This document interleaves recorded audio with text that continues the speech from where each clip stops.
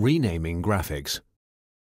This tutorial will explain to you how you can rename your entire collection of images conveniently and easily according to your requirements. Typically, the file names of images from a digital camera are not very meaningful. This function allows you to check all text entries of an image file by just a few mouse clicks and to define location and time of capture as well as the name. This function is perfect for indexing and archiving large collections of images. Open your GraphicConverter and use First Steps or File Open Browser in the Start dialog menu to select your image folder or images.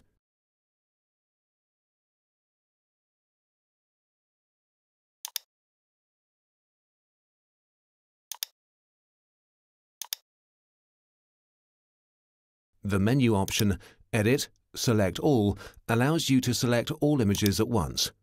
You can select individual images by dragging them while keeping the cursor pressed or by clicking on them individually while keeping the Shift key pressed.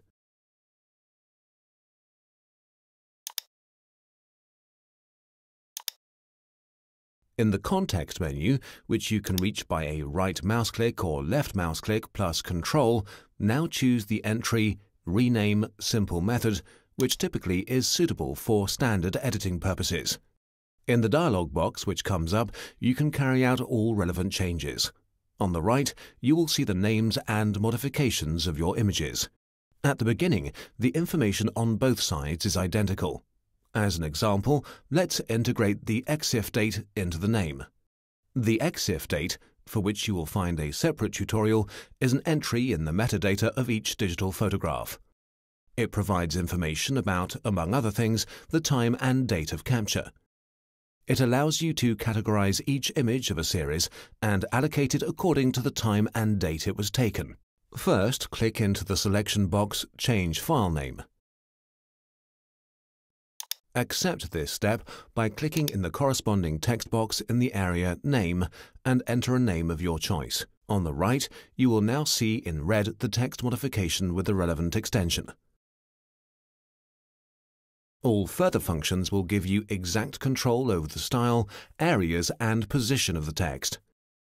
In the menu item Date, use the selection box Add Date to File Name and then EXIF Date. At your discretion, you can add blanks or define the exact position of the text by using the option box Position. The date format can be edited using the respective text box.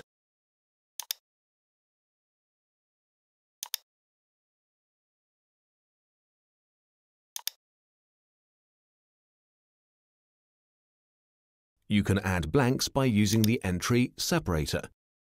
Please make sure to avoid using the slash or colon. This old macOS style will lead to errors.